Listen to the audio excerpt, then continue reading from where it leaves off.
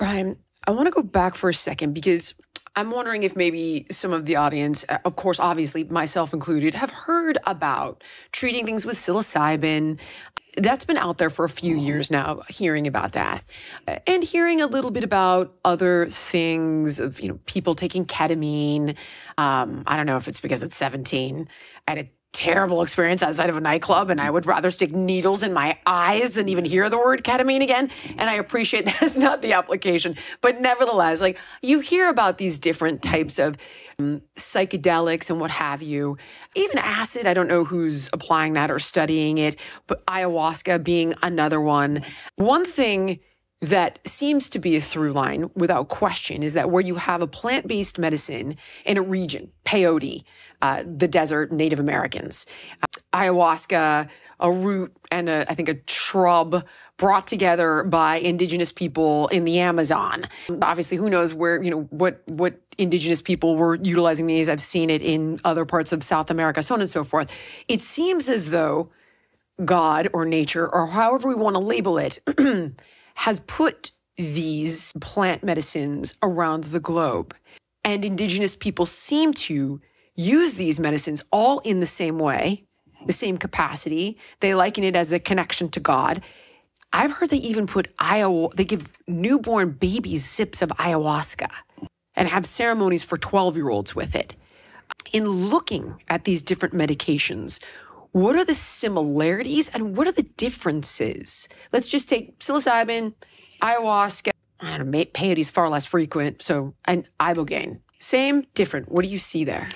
I would group psilocybin and mescaline / peyote and other cacti from which derived, and group them within the umbrella of what we would call the classical psychedelics. These are the ones that everybody knows.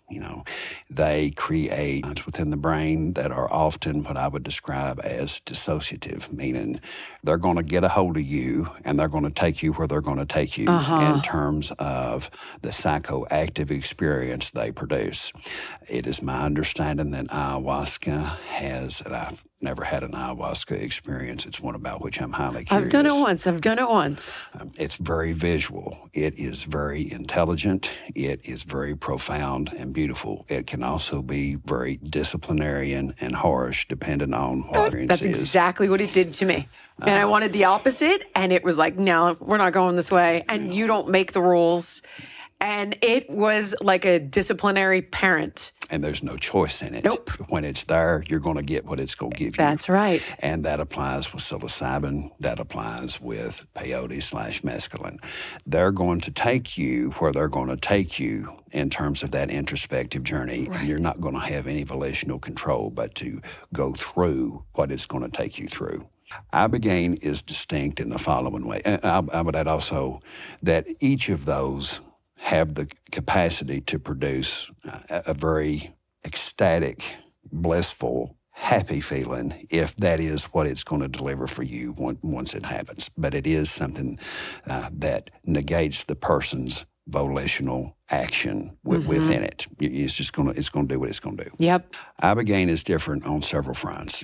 Number one, you have to be in a scenario whereby you are at all times medically monitored. There is a very real cardiac risk that comes with Ibogaine treatment, and that risk is manifest as the propensity for the time in between heartbeats to slow if there is a misadministration of dosage. So if you give someone too much, it can cause a slowing of the heart rate to the point of stoppage, cardiac arrest, and death. It is a very serious medication, and it requires the delivery by medical professionals who know what they're doing, or in the case of those with indigenous knowledge, the administration by those spiritual masters within the cultural context who know what they're doing. You need expert hands to do it. Number two, it is not dissociative. While an individual may close their eyes and begin to see images that are rooted in their life and who they are, if at any time they don't want to experience it, they just have to open their eyes. If I were to sit here and receive Ibogaine, within an hour of it taking full effect, I could sit up in my bed where I would be laying, and I could be as conversant with you as coherently as I am right now. You are at all times within yourself. You are in full volitional control of your mind, if not your body, because you can't walk, and sometimes you're throwing up. But from a cognitive perspective, you're oriented to time, place, and people around you at all times. It gives you, at all times, a choice to engage it for the introspective benefits that it can produce if you want it. It is a respecter of personal autonomy. And the only way that you will have that experience is if you close your eyes. The other thing that I would add is, while I understand ayahuasca is not necessarily recreational, psilocybin can be. Of course. Certainly LSD can be, yes. Certainly MDMA can be. There is no recreational or party use for Ibogaine. Most of you folks who are going to watch this or listen to it are going to say, I've never heard of this. Yeah. And the reason why is because you ain't going to have a party on Ibogaine. There are no Ibogaine raves. There's no Ibogaine gatherings in the underground. If we think about the black market economy, for everything for which there is a recreational application, there's a smuggling ring, and there is an underground economy to distribute opium and poppies from Afghanistan, the coca leaf from South America, meth from pills boiled down in the backyard from the drugstore. Pick the substance that can produce a party, and there's a black market. There is no black market for Ibogaine. Nobody's going and raiding the west coast of Africa to bring the Iboga root back to the United States for people to have Ibogaine raves.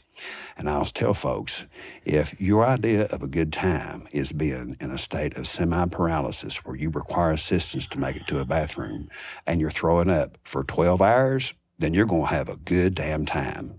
But if that is not your idea of a party, you ain't going to have one, because that's what comes with the experience. It is going to lay you low physically. It restores your mind and gives you the opportunity to explore who you are and the nature of the life you have led in the past and what you wish for it to be in the future. And I would distill it in this way. And when we were going through the process of pursuing an effort in Kentucky that would have seen the state take a small percentage of its settlement funds to match with a drug developer to basically push it through the FDA's approval process as a breakthrough treatment for opioid dependence, I would say Ibogaine has 3 properties. Number 1, it resolves physiological substance dependency within an accelerated time frame. We've discussed that. From a psychological perspective, individuals who receive Ibogaine come through the other side with or perhaps for the first time, a sense of full ownership of themselves and their future, whereby they no longer view themselves as victims of compulsion or the prisoners of disease.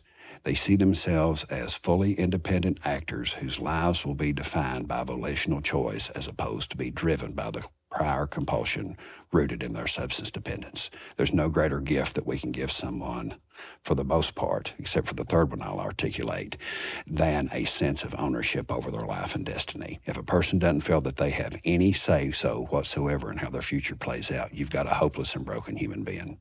And then thirdly, the only thing which surpasses, in my mind, the physiological and psychological benefits of an Ibogaine treatment is that which is endorsed by many people who receive the treatment as an absolute concrete affirmation of their human divinity and their identity as a spiritual being whose essence is connected to an eternal creator whose nature is that of almighty, unconditional love, and who also has a unique and special purpose for their life.